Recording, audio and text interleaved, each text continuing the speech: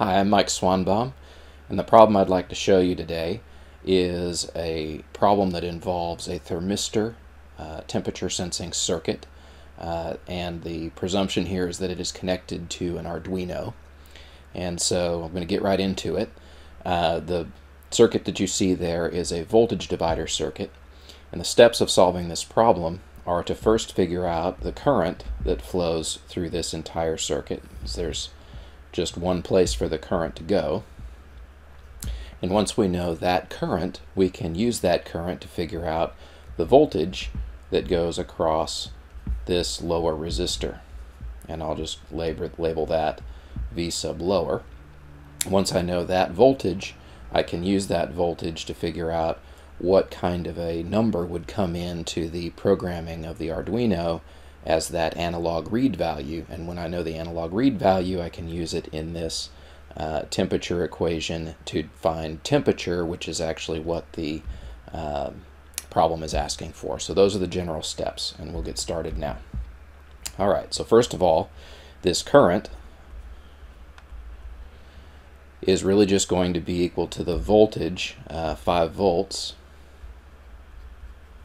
divided by the total amount of resistance from the 5 volts to ground, which is just going to be the sum of 21 kilo ohms and 10 kilo ohms, because this is just a series circuit.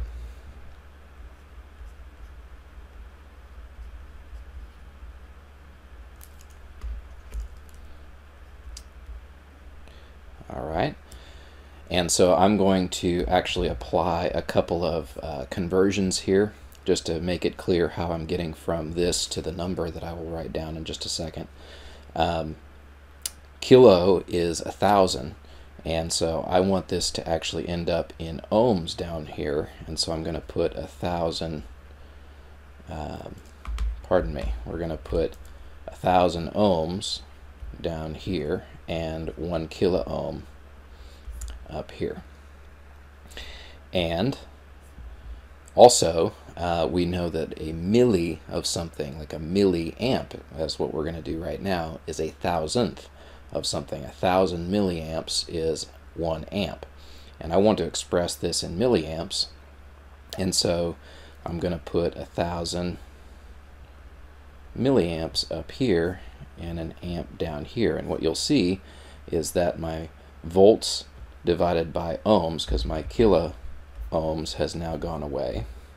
Volts divided by ohms gives me amps, so that would knock out the amps there, and I'd end up with milliamps. So I'm going to put this in 5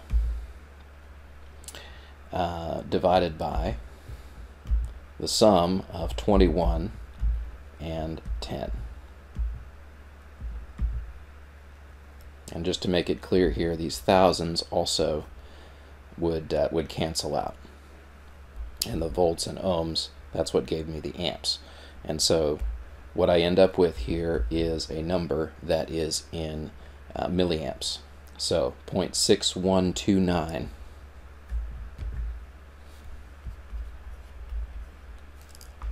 I think that was 1.16129.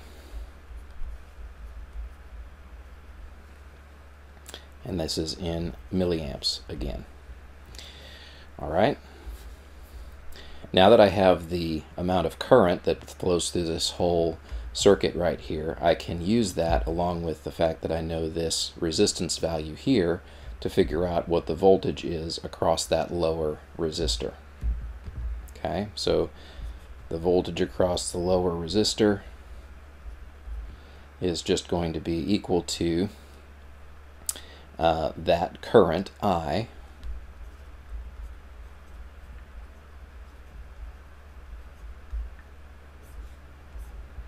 multiplied by the amount of resistance that I have, which is 10 kilo ohms. The resistance across that lower resistor. And again, I can do a similar thing here where my milliamps, I have 1,000 milliamps for every amp, and I have 1,000 ohms for every kilo ohm. So again, these factors of 1,000 would cancel out. Kilo ohms would cancel out. The milliamps that I had here would cancel out. And what we're left with is just amps times ohms, which gives me volts. So I'll put these in here. It's just going to be that previous result times 10. Okay, so this gives me 1.6129.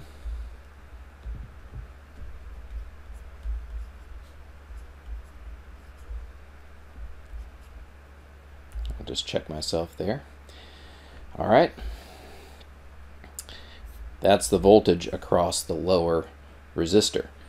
Well, this voltage value has an implication as far as the reading that's going to happen in the programming language of the Arduino. That equation works like this, where we get an analog read value that is going to be equal to the voltage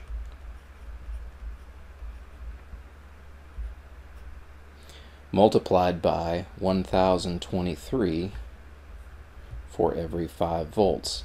This comes from the fact that an Arduino has a 10-bit digital to analog to digital converter, and so that's where that value of 1023 comes from.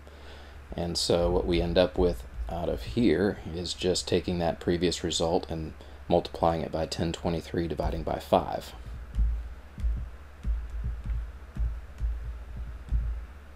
Which gives me 330. And that doesn't really have units because that's just a number that represents voltage. It's a number that's in the programming language of the Arduino. So we pretty much just have one more step now, and it's to use this calibration equation that we have for temperature for this circuit and figure out temperature now that we know an analog read value. Okay, so the temperature is going to be equal to 0.1608 times 330, the value that we just got, minus 28.062. And the units that are going to come out of all of this are going to be in degrees C, because that's how this equation is set up. So 330 times 0.1608 minus 28.062, which gives me 25. And again, that's in degrees C. Therefore, I would pick answer H. Hope this has been valuable. If it has, please like, comment, subscribe. I'll see you later.